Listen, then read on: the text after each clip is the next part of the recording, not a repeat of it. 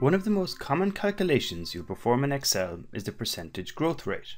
In this example, we have 5 years of revenue, and I'd like to calculate the annual growth rate for 2008 to 2012. The formula for this is quite easy. It's the new revenue minus the old revenue, all divided by the old revenue. So let's write this in Excel.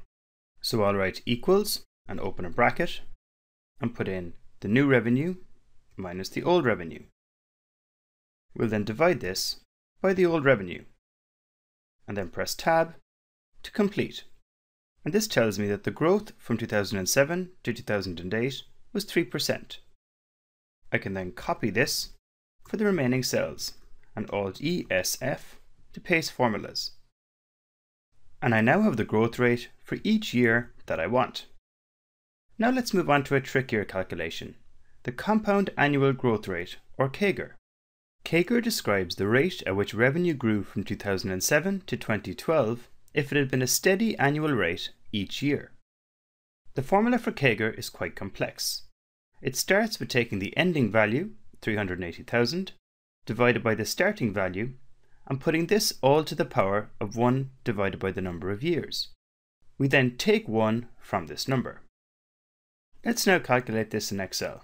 So I'll start off by writing equals and opening a bracket, and we'll take the ending value and divide it by the beginning value.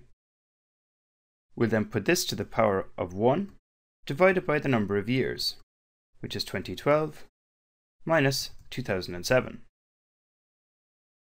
We'll then close the brackets and take 1 from this number. We'll press return and get the answer of 4.84%. So this means that if the company had grown 4.84% each year from 2007 to 2012, we'd reach the same revenue of 380,000. Let's check this answer by taking the initial number and multiplying it by 1 plus the CAGR. And we'll put this to the power of 5 for 5 years. And then press enter, and we can see that this gives us the correct ending value. So that you get some additional practice with percentage growth rates, I've included a quick exercise on the next sheet for a similar company, which requires you to calculate annual growth rates and the CAGR for the same time period. As always, I'll include the answer in the after file below the video.